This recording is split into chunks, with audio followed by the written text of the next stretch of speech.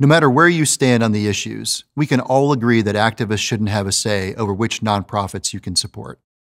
But that's exactly what is happening right here in the US, home of the world's most generous population. At least for now, that is. I'm Jeremy Tedesco with Alliance Defending Freedom. Left-wing groups are waging public pressure campaigns that strike at the very heart of freedom and giving.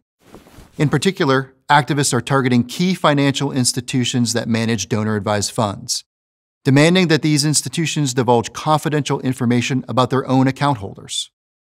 One such effort, a loose coalition calling itself Unmasking Fidelity, is a perfect example. This group targets Fidelity Charitable, which is the nation's largest donor-advised fund. In 2020 alone, Fidelity Charitable distributed $9.1 billion. Unmasking Fidelity is demanding that Fidelity Charitable publicly disclose 5 years' worth of contributions to 10 organizations who they disagree with on a variety of hot-button issues. This list includes mainstream conservative organizations like ADF, which has 13 wins at the U.S. Supreme Court since 2011, plus Family Research Council and Turning Point USA. They're also demanding that Fidelity Charitable impose litmus tests on which charities their account holders can support. And of course, this litmus test would screen out only those groups who disagree with Unmasking Fidelity's far-left views. We can't let this stand. This two-pronged censorship tactic threatens everyone. The demands of outside activists should never trump a donor's intent or expose them to harassment and intimidation. Politicized philanthropy is dangerous for people of every stripe. Instead, we should all advocate for a healthy culture of giving. What are the foundations of such a culture? First is a respect for donors with diverse views. Donors must be free to give to a broad range of causes and interests. In this way, charitable giving contributes to a flourishing and open marketplace of ideas. That's essential to maintaining a free society and driving social improvements. Second is a respect for donor privacy. Just last year, the U.S. Supreme Court decided an ADF case on this very issue.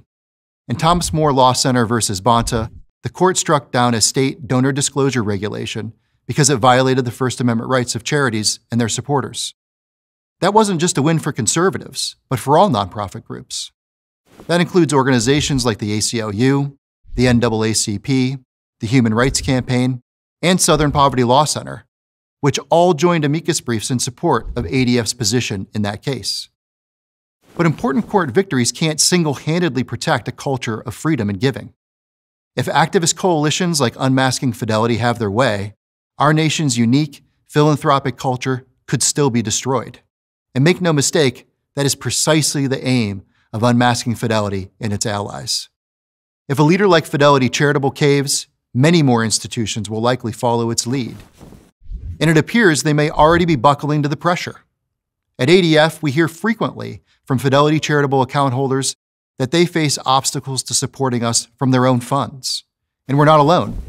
This is happening to other conservative groups as well. Thankfully, those who care about the freedom to give are taking action.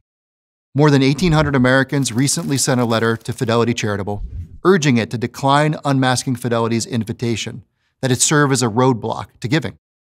Those signatories included over 1,400 people who signed the Philadelphia Statement, plus 350 financial advisors and investment professionals, and several leaders of nonprofit organizations. In response, Fidelity Charitable reiterated its commitment to be cause neutral and to refrain from limiting grant-making to specific organizations based on political, religious, or philosophical grounds. Well, that's a welcome reassurance, but as we all know, talk is cheap. We must continue to hold financial institutions like Fidelity Charitable accountable until they live up to their promises to respect the freedom of the donors they serve. Find out more about what you can do by visiting freedomtogive.org.